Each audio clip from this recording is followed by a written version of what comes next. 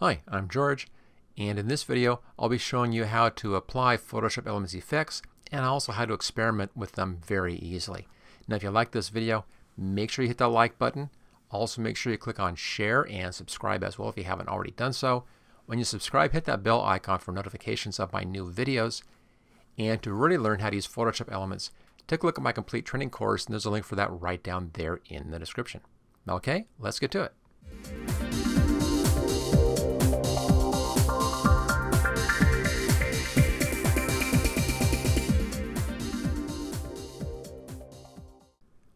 Alright, we're here inside of Photoshop Elements, and I have a picture open up in the main menu, as you can see.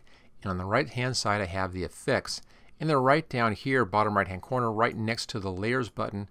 There they are. There are a lot of effects in here: faded photo, glow, monotone, color, painting, panel, seasons, textures, vintage.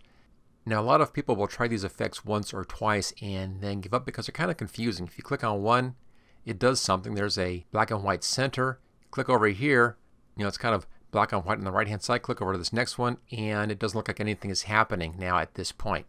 So I'll just go ahead and stop that.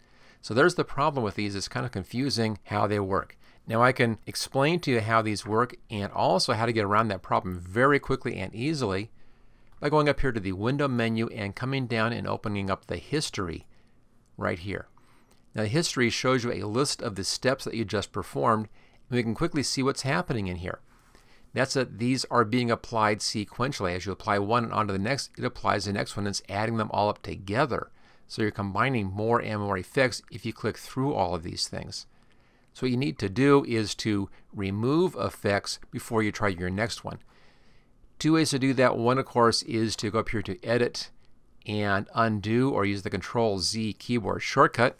I'll do it right here, Control-Z keyboard, and it undoes that effect. If you want to actually see what's going on, it's easier just to use the History panel right here. Just click where it says Open. It takes you right back to your beginning history state. All of these are now basically hidden. If I choose something else, it's going to apply that and not apply anything else. Back here at the beginning here, let's double click, there it is. So it's very easy to go back and forth this way and try different effects without any problem. All you have to do is just go back and forth and click on Open. It takes you back to your original state.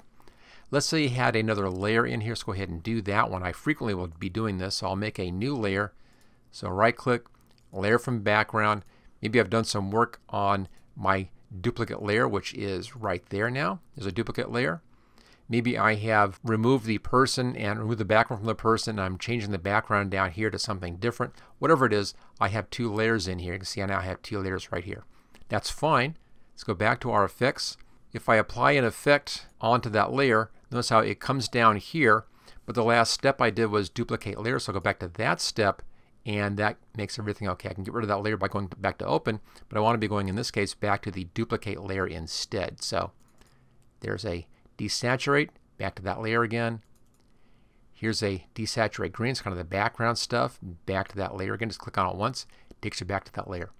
Okay, now that we know how to actually easily use the effects, it's now a lot of fun to go through and see what's in here.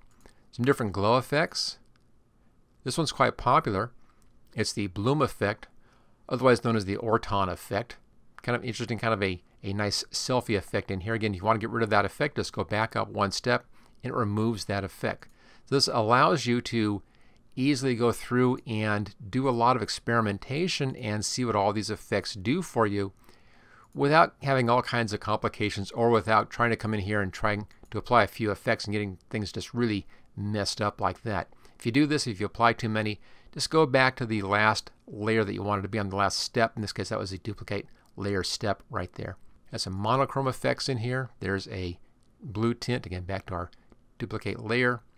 Some different painting effects in here.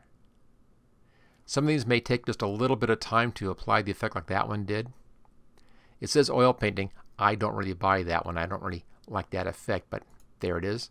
Different panel effects. Breaks your image up into panels like that. And then come down, different seasonal looks. Here's kind of a spring look. Go back and make sure we're on one layer. There it is. Okay, back to our effects. Have a spring look right there. That's all right. Different textures. these are kind of random looking effects in here. And here's just kind of a very strange effect. This does a couple of things. It does a merge layer. You can see it right down here. There it is. Did a lot of steps on that, all as just one combined step. Kind of an action, actually. But you can still back up again to your last regular layer. And then some vintage effects as well. Here's kind of a pencil drawing effect. So there it is. That's how to work with these effects. And the real trick to using these well is to have that history panel open up so it's easy to go back and experiment with your different effects right there. Okay, so that's how to use the effects inside of Photoshop Elements. Now if you like this video, make sure you hit that like button. Make sure you click on share and subscribe as well. And take a look at my complete training course right down there in the description. It's the best way to learn how to use Photoshop Elements. Okay, and I'll see you next time.